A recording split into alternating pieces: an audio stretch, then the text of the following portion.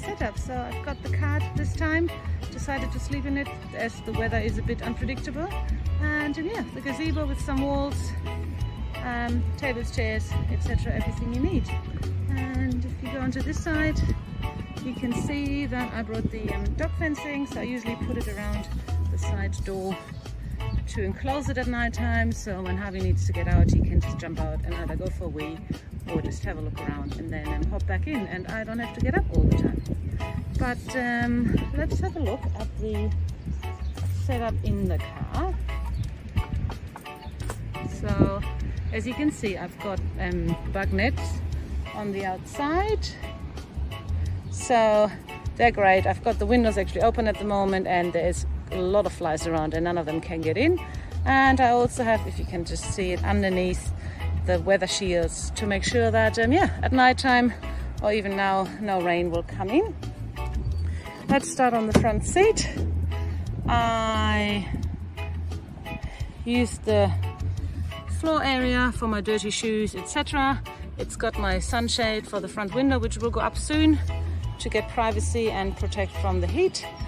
This is a cube I bought from Amazon, and it was about $40–50, but it is great. It actually folds up very small into a very thin, small square, so it's easy to store, and it's got basically everything in it that I need. I bought quite a few merino tops, so I can wear them for a couple of days without going smelly.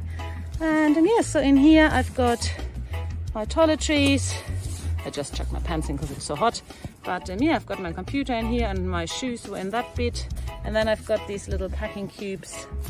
2 of these, one with socks and underwear and swimwear, and the other one with shorts, t-shirts, etc. An extra fleece in case it gets cold. And yeah, there's the second packing cube on the bottom. I find this a lot easier than a suitcase or a bag because it can just sit on the front seat. It's easy to access and easy to move in and out. Then let's move on to the back. This is Harvey's area.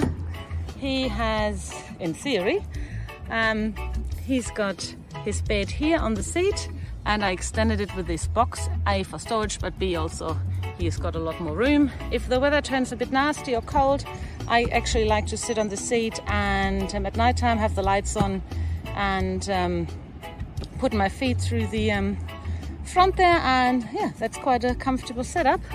As you can see, my mattress is over here. It's a self-inflating mattress. I've got 2. I've got this one, which is a Coleman, but I also have a Zempire one, which is basically the same system. They blow themselves up and they have a really good R rating, so they're nice and warm and comfortable. I nearly sleep better on them than in my bed, so I can only highly recommend those. I also have this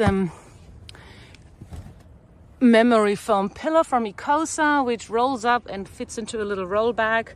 Again, just easy to take camping, and I don't have to worry about my pillow getting dirty, etc.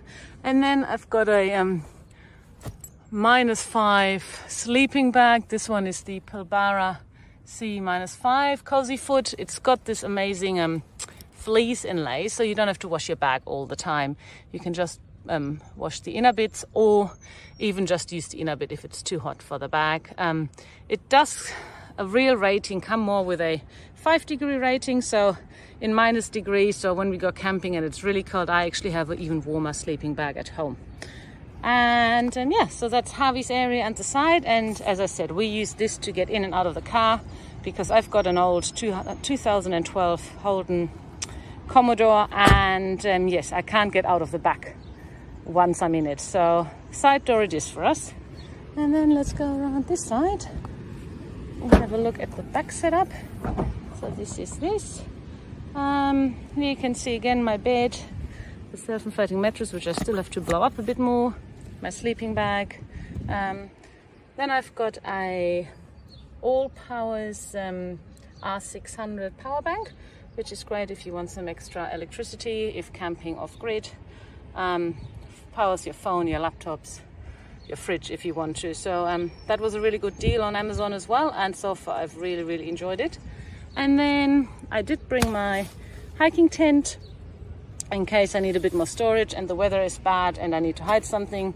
I also have my dusk car awning, which will give us a lot more shade. I'm just waiting to see what the weather will do tomorrow, and yeah, if it looks like the wind is staying the way it is, I might put that one out as well, just to get some extra shady areas.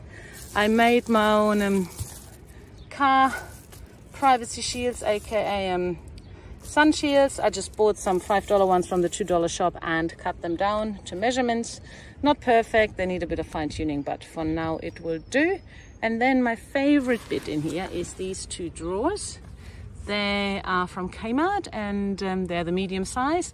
And basically the top bit has all my, I guess, practical things in it, like my camping kettle, which actually runs off this power station, which is amazing. It's got some extra thermocell, mosquito repellents, extra pegs.